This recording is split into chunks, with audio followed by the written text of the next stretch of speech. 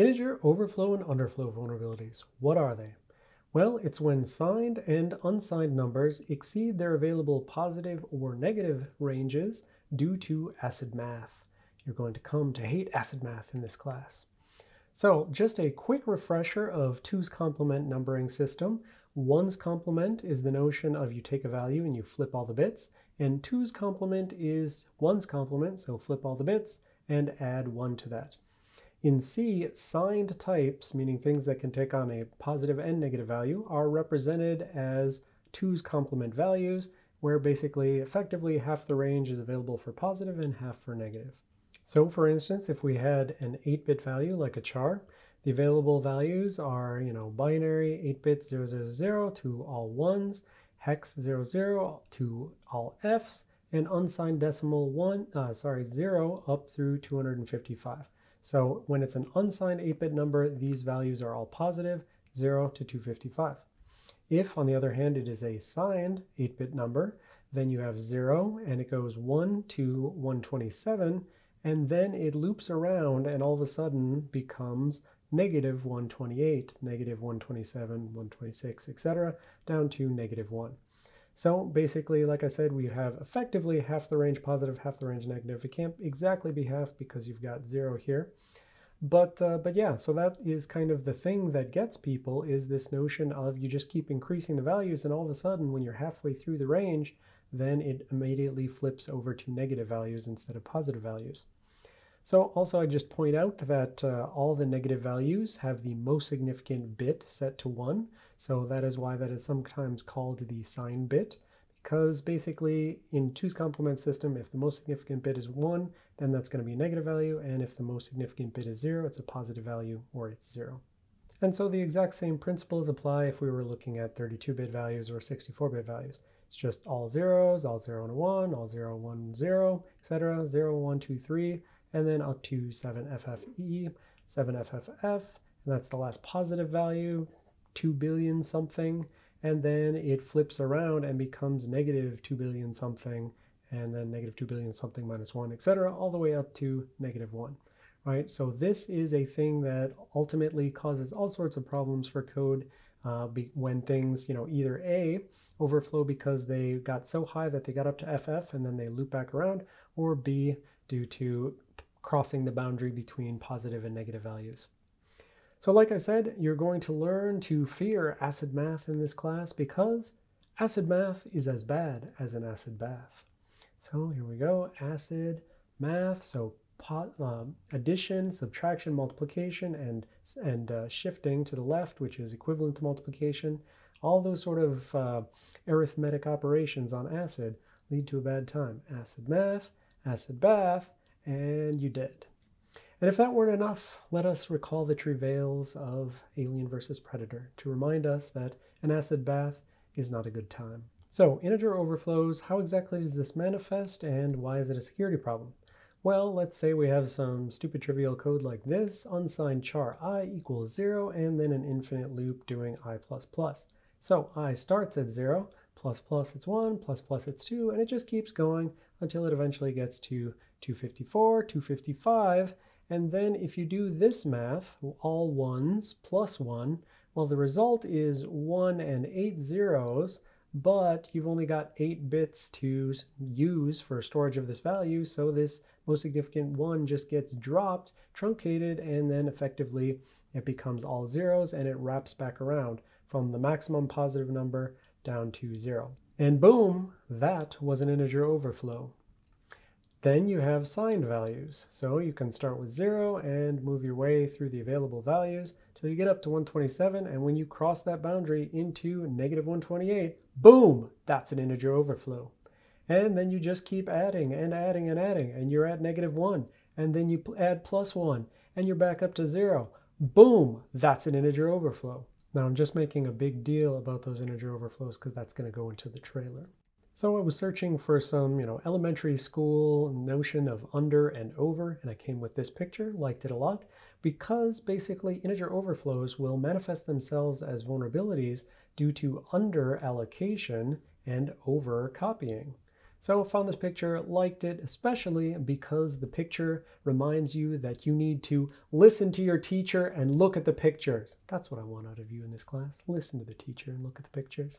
So for instance, if we have a big number plus a constant, two big numbers added together, big number times a constant, well, that is acid math. And acid math is as bad as an acid bath. So this integer overflowing in the context of the allocation means that a big number is going to become a small number. That's going to lead to under allocation. And if the big number is subsequently used for a mem copy without realizing that it had underflowed the memory allocation, then that is an overcopy. Under allocation, overcopy. And this tends to happen quite a bit in code, all thanks to acid math. So this time the trivial example is not so trivial just because, I wanted to show a little bit more of how this might manifest itself in the real world. So we've got our attacker-controlled inputs of argv. We've got, some notion of like a header that goes on a data structure. And the header has some, magic number in it that says like, this is what type of header I am. And it's got a size of saying, here's the data that I expect to have after my header. So you'd expect, some sort of buffer allocation, tacks the header at the beginning, and then puts however much size after that header. So, okay, what happens here? Well, we've got, a constant number going to magic. That's fine. That's not attacker controlled. We've got argv of 1 going into string 2 unsigned long. Well, that is attacker controlled, and that means attacker controlled value is going to come out of that and catch header.size on fire. Then we have this hard-coded size of my header plus the attacker controlled value. And what is that? That is acid math. And that's as bad as an acid bath. All right, so acid math here, if the attacker could cause this to be an extremely large value, right? What is header.size? It's an unsigned long int. So if this is an extremely large value coming in here, then that plus header size, whatever header size is, let's say it's 8. If header size plus that overflows, integer overflows, then alloc size will be a small value instead of a large value. Then that will boom, boom, boom, be handed into malloc. So allocation size could be small instead of big, even though the intention is that this header size is big, like there should be a big amount of data after the end of the header on this allocation. But unfortunately, it's under allocated, and we'll see later if there's an overcopy. But allocation small allocates this buffer, and this is going to be explicitly an under allocation, which I'm going to show this way with a little bit of like an under, like push down shading, whatever. All right, so the underallocated buffer, check if it's null. No, it's not. All right, and then print out the pointer of address. Now we've got a mem copy, and it's copying size of my header. Well, that's not an attacker-controlled value. And it's copying from header, which is, semi-attacker controlled only in the sense of, size is attacker controlled and magic is not. Probably should have drawn that on here, but we'll just remember that for now. And that's going into buff. Well, that is an okay mem copy. That is not buffer overflowing. So it's only just copying 8 bytes into the buffer. Well, actually, I guess it could technically overflow. Depends on the values, as you'll see later. All right, so then the buff pointer is moved forward via the size of by the total size of my header. Okay, so now buff is not pointing at the beginning of the buffer, but some offset into the buffer. If that were an attacker-controlled value, we would be worried about, potential out-of-bound write type vulnerabilities at this point. But then, print out, the allocation sizes, the attacker-controlled values, and now we're going into a mem copy again. Now we have an attacker-controlled size, which is a large size, presumably, if an attacker was causing a integer overflow at this point. Large size, copying from a attacker-controlled buffer, which could be large, could be small, into a purposefully under-allocated buffer. Well, that is the kind of thing that should make your splitty sense go off. You've got fully attacker-controlled length, fully attacker-controlled data, and to boot, you've got a intentionally forced under-allocated buffer. So that's going to cause a problem. Under-allocation via integer overflow and overcopy, and this just becomes, a typical heap overflow. So if we run that, we could do, for instance, under allocation over copy. If we say 1, saying we want to, have a size of 1, and we're going to copy that. Self-reported size of 1, allocation is 1 plus the header size, which is 8, so this is 9. Buffer points wherever it points on the heap. It's mem copying 1 byte into a buffer of size 9. Great, no problem. And there's the copied string, 1 byte of W from the what up. Then here, what if we say it is hex 10, 16 bytes? So it's going to allocate a total size of 18, and copying 10 bytes into 18, sure, no problem. But what if the attacker provides a size of all Fs, right? 4 billion. Now the reported size is 4 billion and the allocation size is 7. So I said before, when I was thinking about the header, I said, oh, just copying the header in is okay, that's not going to overflow. Well, the header is 8 bytes and we just caused an allocation of 7. So yes, even just the header allocation, even though it's not attacker controlled in terms of the size of the header, it still will actually overflow. And so ultimately, once you get to the big mem copy, which is the FFF bytes into the buffer, that of course is going to completely smash the heap. Now, just as an aside, while I was playing with this, I tried, some smaller values like hex 1000 at one point, and that would actually crash as well. And so I said, copying 1000 bytes into a size of 1008, why is that a problem? There's no integer overflow here. But if you look at your memory layout and mind your memory map, you'll see you're copying from argv of 1 that is pretty close generally to the bottom of the stack, which means it's just going to copy up and ultimately run off the bounds of the stack and hit unmapped memory location. So it's actually unfortunately common that allocators may not be checking for integer overflows themselves. So even if the bug was not in your code, your allocator might be causing an integer overflow. So for instance, normally when you ask for X bytes from an allocator, behind the scenes it may allocate X plus Y bytes in order to create some space for heap metadata that the allocator manages itself. So this X plus Y allocation could actually overflow, and ultimately the allocator could allocate too little space.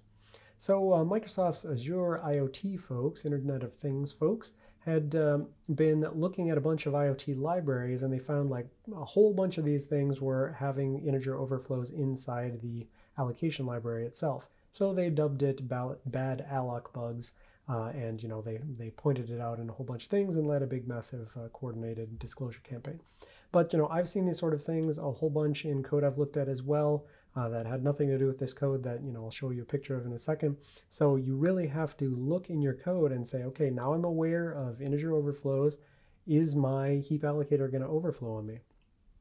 So from their Black Hat talk from the Azure folks, you can imagine again, you ask for X is 1024, malloc allocates 8 plus 1024 in order to create some space for metadata.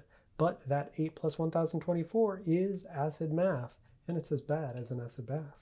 So that could actually overflow, because if the amount that was being asked for is, again, close to that maximum range, the 4 billion, then 8 plus 4 billion is 7, just like we saw with the under allocation over copy. Similarly, you can have things where if the value is essentially half of the range, a little one more than half of the range, then if you have something like calloc, which will do a multiplication behind the scenes, that multiplication can overflow the available range and lead to an under allocation. And that multiplication is ACID math, which is as bad as an ACID math. All right, so here's the example that they drilled down on a little bit. It's from FreeRTOS. So they had like the PV port malloc, which had the X wanted size is the attacker controlled value that is being asked for as part of the allocation. That value is checked to see if it's greater than 0. And if so, then they take that value and they add heap struct size to it. That is ACID math. And furthermore, it just keeps going, and there's another check for alignment and stuff, and if that's found, then ultimately there's going to be some more ACID math and another opportunity to integer overflow. So basically, behind the scenes, integer overflows, even if you don't see it in your code itself, it could be happening in the allocator. So here's all of the different vendors, that they were involved in this disclosure. Amazon FreeRTOS, BlackBerry QNX, what else we got? Red Hat, NewLib, Riot OS, all sorts of things. Texas Instruments, Wind River VxWorks, whole bunch of things had this sort of vulnerability. And again, from my experience, I've seen this in a lot of code as well. Anytime someone goes off and decides to make their own new custom allocator, it leads to sort of, if an allocator had already been hardened against heap overflows, the new allocator tends to not be hardened. If it had already been hardened against integer overflows, it tends to not be hardened. So this is something that you should definitely check into. And while we're on the topic of allocators, if you do go digging around in your allocator, I'd like to point out that you should just say no to 0. So when you have these integer overflows, it turns out that some allocators are just happy to allocate a 0-sized buffer. If an allocator hands you back a pointer to a 0-sized buffer, you are guaranteed heap overflowing that buffer, right? If you ever try to write any data into it. So when you're looking, go look for 0-sized allocations being an acceptable thing and disallow it, because integer overflows could lead to a value of 0, and subsequently this is going to guarantee heap overflow. And here's the citations of that Microsoft work that'll be on the web page. All right, well, we've talked a lot about integer overflows. Now let's talk about integer underflows. What is it? Well, let's have our same dumb code that sets I equal to 0 and now infinitely decrements the value and decreases it. Well, you started at 0, and you can't really subtract 1 from 0, so you need to borrow a 1, and so 1, 0, 0, 0, 0, 0 minus 1 is all 1s. And that means you loop back around from being 0 up to being the maximum possible value. That is an integer underflow. Boom, integer underflow. All right, and you just keep decrementing, decrementing, decrementing, and once again, loop around integer underflow. In the context of signed values, same thing, loop around, boom, integer underflow.